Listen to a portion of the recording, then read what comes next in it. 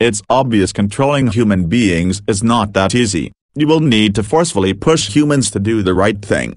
As the saying goes, if persuasion fails, force is applied. Well, the case of Russia underlines and boldly confirms this statement.